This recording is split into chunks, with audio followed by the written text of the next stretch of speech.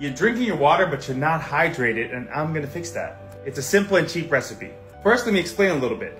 So when you're drinking water, it's not the water itself that really hydrates you, it's the water plus minerals. Now what happens in Western countries because of the filtration system, it filters out all those good minerals. So the minerals in your body, the excess water is just flushing it out, so you're not absorbing the water, which is why when you chug the water, you just end up peeing immediately. Also, usually that filtered water is very acidic. Now, here's all you need to do to fix this, right? First thing is you're gonna add some baking soda to your water. This is gonna make the water more alkaline, and also it helps buffer lactic acid, which is why this was like banned in sports for a while, because it does improve performance. And by balancing the pH levels, making it more alkaline, it helps your body absorb the water better.